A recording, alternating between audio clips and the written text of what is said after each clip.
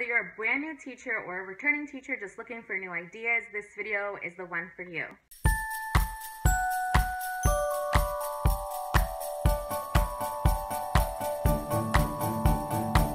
Hi everyone, thank you so much for tuning in. For those of you who are new to my channel, I am Sarah. I am a third grade teacher.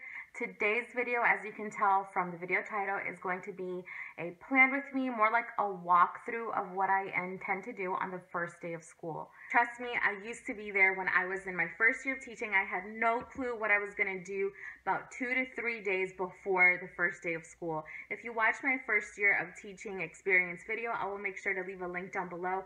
You'll know all about my story, and trust me, you're not alone. So hopefully this video will provide some ideas or at least give you a jump start for your own planning. These plans are safe to follow if you're in the upper grades, like 3rd through 5th grade.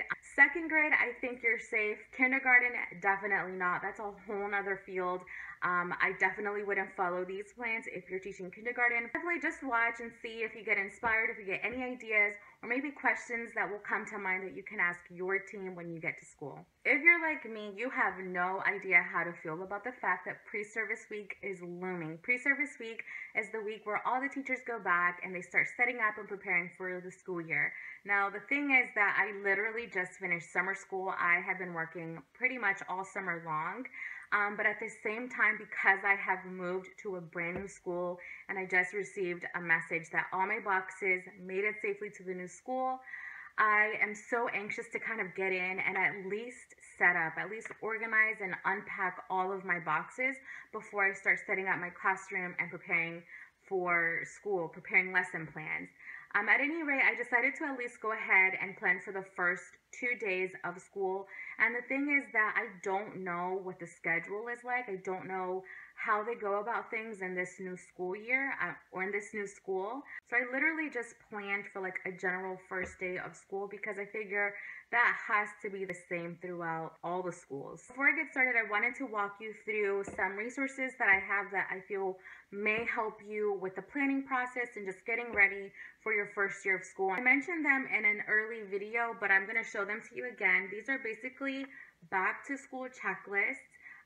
One is for the classroom, one is for back to school, like how to go about your first day of school or your first week of school, and then a teacher checklist, so things that basically you will be needing in order to have a productive school year. Now, it's just a generalized list. Again, you would want to go to your school, to your team, and ask them specifically what it is you'll need.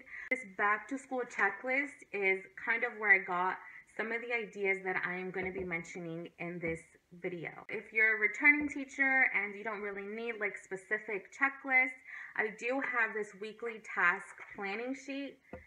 And what I like to do is I like to fold it in half, and it serves as like a bookmark. Like if you have a planner and you just want to bookmark a particular week, it gets thicker when you fold it in half and you can slide it in and easily open up to a page. But what I like about it is that it organizes basically like your overall to-do list. There's a to-do list here on this side, a to print and copy on this side, notes for anything that you need to do, contacts. This is typically for like student contacts, but if you need to make phone calls or message anyone prior to school starting, then you would, jot it down here. And on this side, there's like an events page to remind you of anything that's going on, and then just some think abouts for next week. So definitely go ahead. I will leave a link down to my TPT store where you can find all of these products that I mentioned to help you with your planning and to help you get organized for the first week of school. For my planner this year, I am using a planner that I made. I just love making my own planners. So I created this planner that I felt like was really straightforward and just had all the things that I knew I was going to need to have a productive year. Throughout the video, you're going to see me looking down this way because that's where my planner is. But toward the end of the video, I can give you a snapshot of what the week looks like, of what the first day of school looks like in the plan book itself. Now, before I get started with the actual plans, I did kind of want to set the scene for you. So prior to the first day of school, I like to prepare a checklist of about 3 to 4 things that I would like my students to do, and I have that ready for them on the smart board. Also, I'd like to think about an activity that is simple and doesn't require a lot of instructions and a lot of covering over that the students can pretty much do independently. The activity that I like to prepare ahead of time for my students to work on independently as they walk in through the door while I'm greeting students and while I'm taking care of things off of my to-do list for the morning is this All About My Selfie packet. This packet has been my go-to for the past 2 years, and I really like it because it's your way of getting to know your students, but it also gives you time to take care of those things that need to get done in the morning. I also like to put a sharpened pencil alongside with this packet. It's already passed out on top of their desks, and on top of each table team desks, I have a caddy with color pencils and crayons. So that way, if they're not prepared or they don't have certain materials, you don't have to worry about scrounging around looking for something for them, and they can stay seated and ready for the next set of directions. Once my students are in and settled, I like to go through my to-do list, which typically that is taking attendance, because you still have to take attendance on the first day of school, as well as taking lunch orders because students have to eat. So you need to figure out what it is they're going to eat and send that off. Usually those are the first two things that you need to send first thing in the morning. Also, while they're working on their All About Me packets, this is the time where I circulate around and I ask the students how they plan on getting home.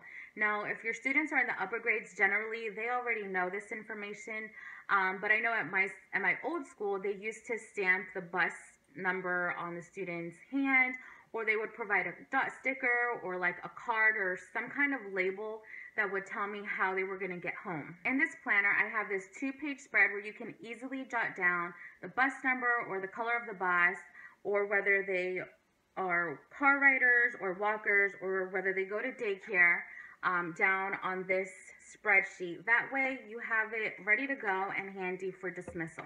Another thing I like to prepare before the first day of school is a presentation with facts about me, which I like to share with my students throughout the day. I don't like to necessarily go through everything all in one sitting. Once I've introduced myself and shared 1 or 2 facts, I move on to the morning routine.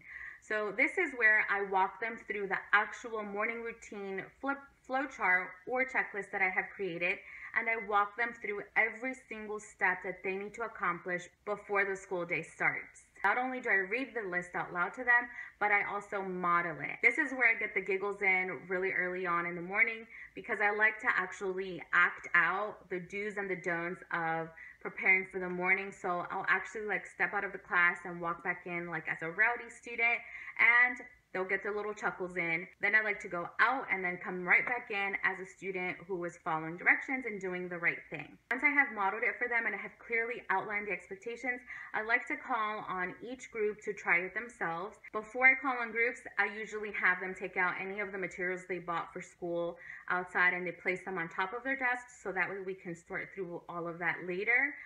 But this gives them an opportunity to empty out their backpacks and hang it on the coat rack section or put it in their cubbies or whatever it is that you have. Once you have called on all of the groups, all the backpacks should be hanging in the coat rack or in the cubbies, and you can call each team to sort out their materials in pre-made baskets that you have labeled with like glue sticks, pencils, folders, journals, or whatever it is that you have requested. That way they don't go back home with the materials, and that way it's not just stuffed inside of their desk. Once that's complete, I like to go into my first icebreaker, which I'm not sure the order of the icebreakers, but I'm just going to go ahead and show you one of the ones I plan on doing for the first day of school. One of them is called Find Your Joke Partner, which is a product I also found on TPT. Basically, the students with the questions have to go around asking the question, and the person with the answer has to like figure out that that's their partner. Once they have found each other, they go sit down on the carpet and wait for everyone to have found their partner. When everyone has found their partner, I give them a chance to stand up with their partner and share the riddle out loud, and it's a great way to get laughs in the morning. Another thing I plan on doing, because I feel like it sets the tone for my expectations, is setting up ground rules. Now, students have the opportunity to establish their own ground rules for their own class. So basically that means that it is a lengthier process, so make sure you plan accordingly. Now, what I've done in the past is I followed this Baldrige book, and I can't remember the exact title, but I know it has something to do with Baldrige. I used to follow that book to a T in my first 2 years of teaching. I've definitely modified it ever since. So what I like to do is establish ground rules, and in order to do that, I like to do a read aloud, which I found online, and the title is The Day the Monster Came to School. The only difference is that instead of reading out loud the word monster, I like to say swampy because it relates to an activity we do on the second day of school. It's about a kid who came into school not knowing what rules were, and he did his own thing, pushed students, he wouldn't line up in order, and I used that story to ask students at the end, what kind of rules should we have in our classroom to avoid swampy moments? And then from that discussion, we'll come up with our ground rules for the class. Once that's complete, I provide an opportunity for movement with a classroom scavenger hunt. Now, in the past, I used to do a classroom tour where the students would track me around the room and I would tell them what station this was and what station that was and where to find this or where to find that. But I quickly learned that that was just kind of boring and students wouldn't remember. So I decided to make a scavenger hunt last year and it worked out really well. And I just kind of like came up with riddles for things that students use around the room or places that students would need to go around the room while I was in guided math or reading groups. I came up with like a quick description and then the students would walk around and find letters on index cards that labeled where those items were. And it was really fun and really engaging, and I bet that it helped them remember more so than me just kind of walking around and talking about it for like half an hour. At this point in my planner, I have that we may be going to lunch and recess. When we come back, we do our materials prep. So this is where the students label their folders and their journals. I have already prepared label stickers that say reading, writing, math, science, social studies.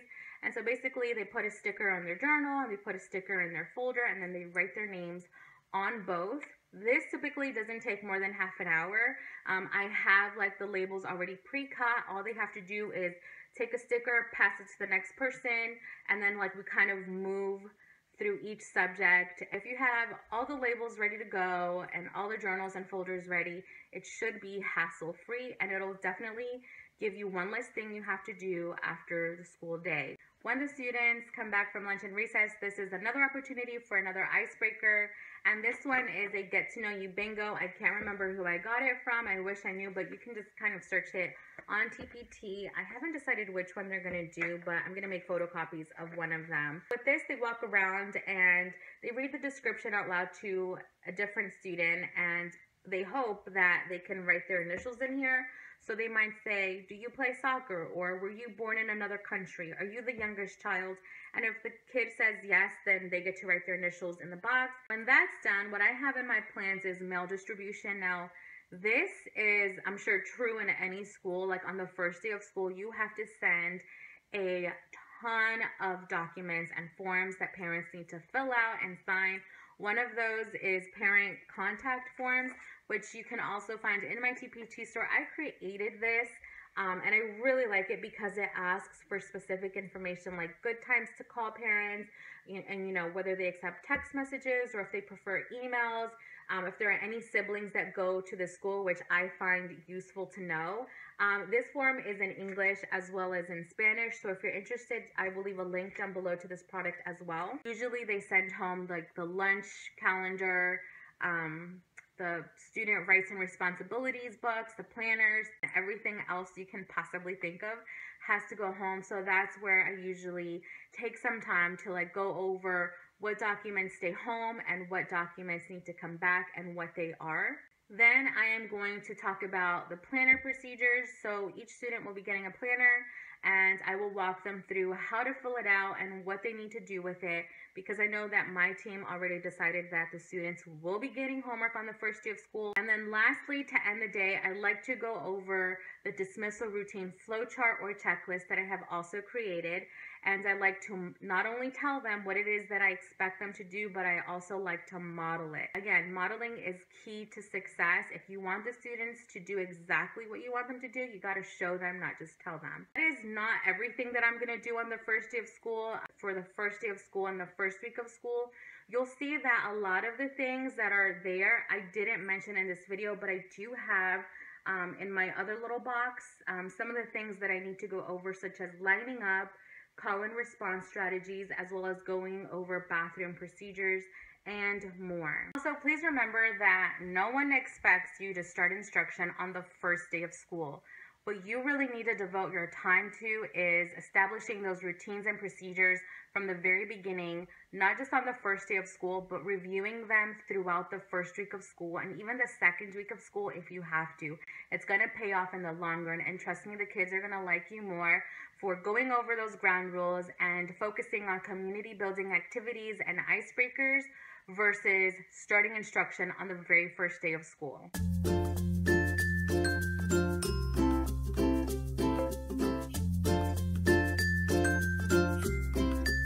Who have stuck around, congratulations. I plan on doing a giveaway. So if you saw the planner that I shared with you, it's one that I made. If you're interested in having one for yourself, I will be choosing one person to give the zip file to. So you would have to create it at home and set it up by yourself, but I will forward you the zip file through your email. All you have to do is comment down below with when you start your first day, as well as anything that you heard me say that you are interested in trying for yourself. Thank you so much for watching this video. I really hope you found it useful and helpful. If you did, don't forget to give it a like. If you're interested in more videos, hit the subscribe button and also hit the bell in order to receive notifications for when I post my next video.